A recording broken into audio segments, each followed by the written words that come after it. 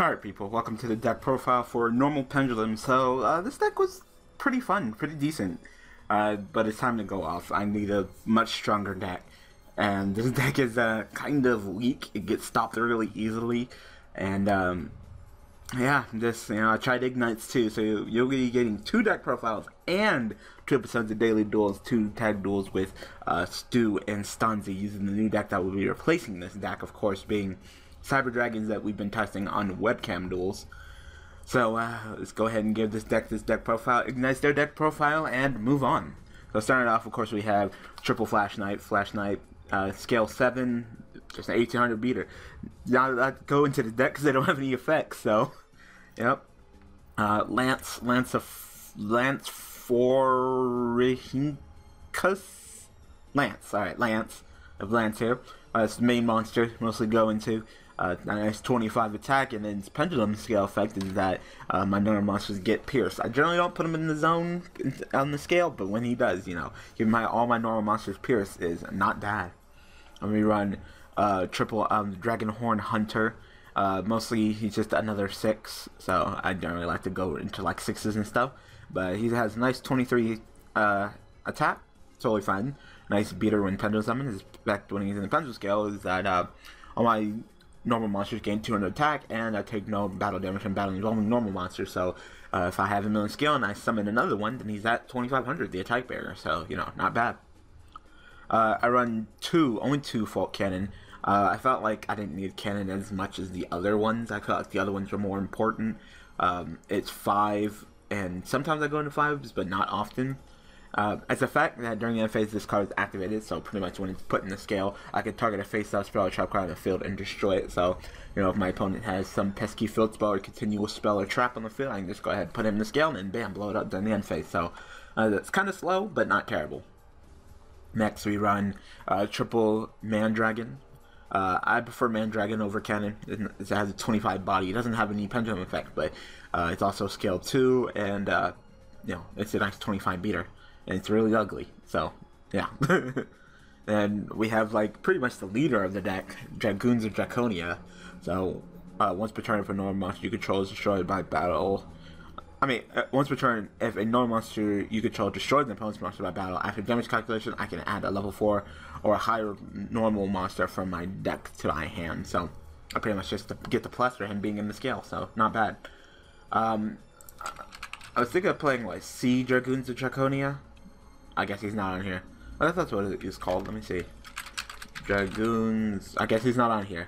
That's probably the reason why I didn't put him in the deck, because I guess he's not on here yet. But yeah, there's that other one, the Sea Dragoons of Draconia, but I don't think it's as good as this guy.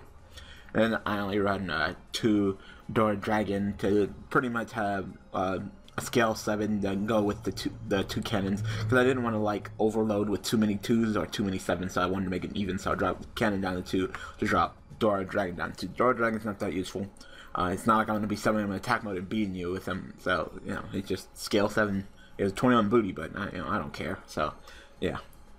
Next, that's all the monsters. 19 monsters, not bad. But more, there's really in retrospect, there's more, because this deck has high searchability. So, of course, we're running tanky searchers for Dracoons of Draconia, the main guy.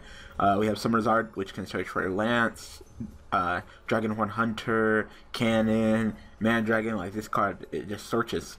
Rhoda just for Flash Knight, because consistency, and Fossil Dig just for Lance, because he's also one of the main monsters, and I like high consistency.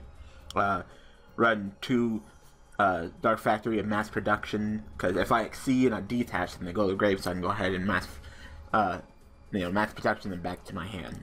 Of course, I'm gonna come back. I just wanted to introduce all of the searcher cards first. We got Polly.